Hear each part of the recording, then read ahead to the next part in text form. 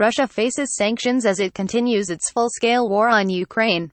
He continues to face it. Russia, which has killed thousands of civilians in Ukraine, is gathering reactions from various countries and companies.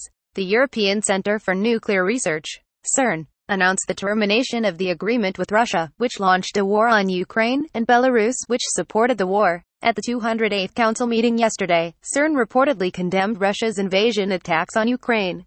It was stated that the attacks in question caused a very serious number of humanitarian crises. CERN has announced the termination of the international cooperation agreements with Russia and Belarus, which are valid until 2024.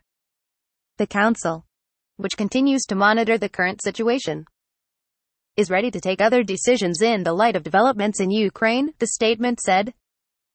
December-June 2024. The agreement between Belarus and CERN was expected to expire, and with Russia, in December 2024.